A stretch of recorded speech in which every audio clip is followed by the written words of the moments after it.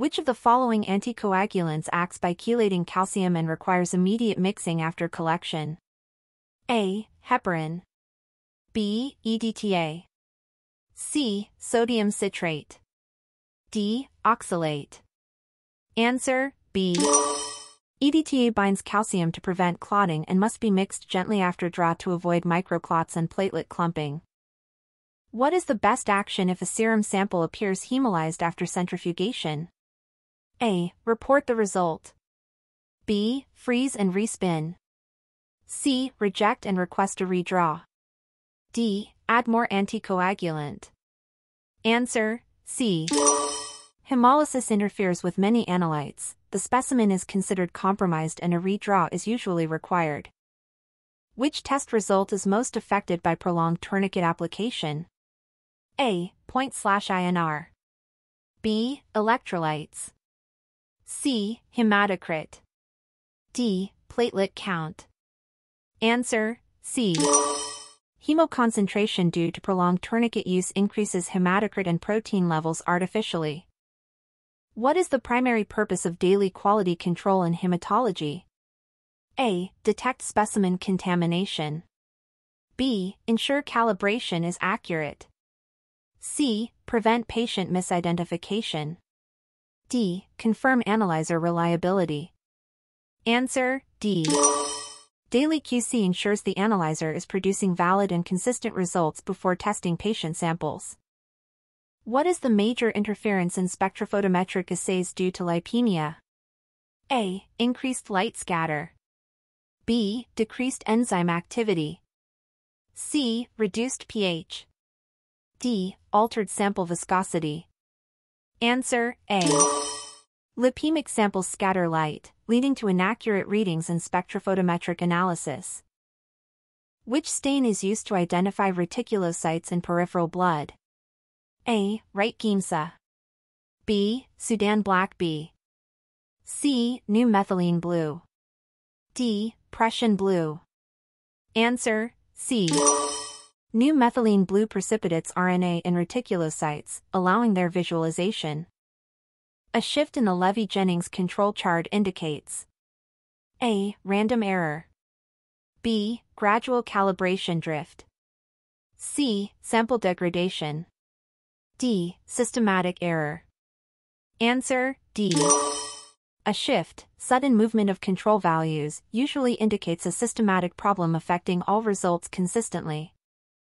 Which phase of testing includes proper specimen labeling and patient ID? A. Analytical.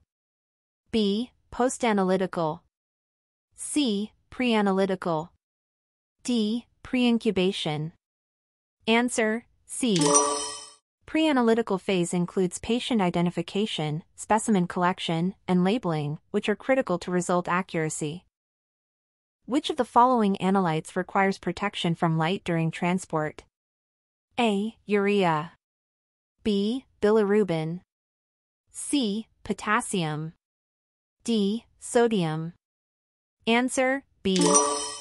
Bilirubin is light-sensitive and degrades upon exposure, leading to falsely decreased levels. A false decrease in glucose levels in a non-centrifuged sample may result from A. Hemolysis. B. Bacterial contamination. C. Leukocyte glycolysis. D. Lipemia. Answer, C. Leukocytes metabolize glucose if the sample isn't processed promptly, leading to falsely low readings. Which organism shows beta hemolysis on blood agar and is catalase negative? A. Staphylococcus aureus. B. Listeria monocytogenes.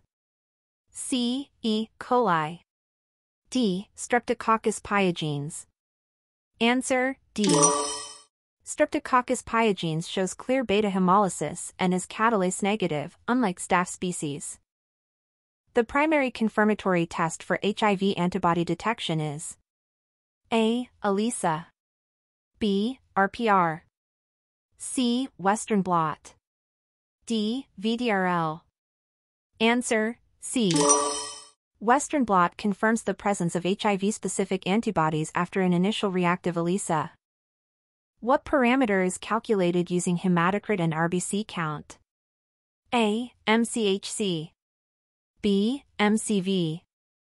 C. MCH. D. RDW. Answer, B. Mean corpuscular volume, MCV, is calculated by hematocrit divided by RBC count. Which CSF finding is most indicative of bacterial meningitis? A. Low protein, clear fluid, few neutrophils. B. High glucose, lymphocytosis. C. Low glucose, high protein, neutrophils. D. High glucose, monocytes. Answer, C. Bacterial infections consume glucose and elevate protein, with predominant neutrophils. The Ziehl-Neelsen stain is specific for detecting A. Fungal spores. B. Mycobacteria. C. Protozoa. D. Gram-negative bacilli. Answer, B. Ziehl-Neelsen is an acid-fast stain targeting Mycobacterium species like M. tuberculosis. Which blood gas parameter increases during uncompensated metabolic alkalosis? A. PCO2. B. HCO3. C. Lactate. D. Potassium. Answer, B. HCO3, bicarbonate, increases in metabolic alkalosis. The body has not compensated if PCO2 is still normal. What media is selective for gram-negative enteric pathogens like Salmonella and Shigella? A. EMB. B. MacConkey. C. Hectoenteric. D. Blood agar. Answer, C. Hectoenteric agar selectively inhibits gram-positives and differentiates lactose fermenters. A positive Coombs DAT test indicates A. Antibodies in serum. B. Antigen presence on donor RBCs. C. Antibodies or complement bound to patient RBCs. D. Hemoglobin defect. Answer, C. Direct antiglobulin test detects antibodies or complement directly attached to RBC surfaces. Which factor interferes with potassium results if blood is not separated promptly? A. Glycolysis. B. Platelet activation. C. Hemolysis. D. Coagulation. Answer, C. Hemolysis releases intracellular potassium, falsely elevating the measured serum level. The presence of schistocytes in peripheral smear suggests A. Iron deficiency anemia. B. Autoimmune hemolytic anemia. C. Thrombotic microangiopathy. D. Megaloblastic anemia. Answer, C. Schistocytes are fragmented RBCs seen in microangiopathic conditions like DIC or TTP. Which of the following indicates sample contamination in urine microscopy? A. Bacteria. B. Transitional epithelial cells. C. WBC casts.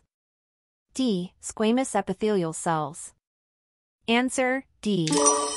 Squamous cells are from external genital skin and often indicate improper urine collection. An elevated ESR is most strongly associated with A. Acute myocardial infarction. B. Rheumatoid arthritis. C. Iron overload. D. Sickle cell disease. Answer, B. Chronic inflammatory conditions like RA increase ESR due to elevated fibrinogen and other acute phase reactants. The best specimen for ammonia testing is A. Serum without separator. B. Whole blood in EDTA. C. Plasma on ice.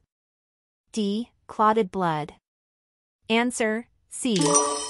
Ammonia must be collected in heparinized plasma, transported on ice, and tested immediately due to instability. The purpose of the 2-hour postprandial glucose test is to evaluate A. Insulin resistance. B. Liver enzyme function. C. Hypoglycemia episodes. D. Fasting glucose level. Answer, A. It assesses the body's ability to regulate glucose after a meal, indirectly testing insulin sensitivity. What test detects occult blood in stool samples? A. Sudan 3. B. Ehrlich's test. C. Guaiac test. D. Clini test. Answer: C. The Guaiac test detects peroxidase activity from hemoglobin, indicating hidden blood in stool.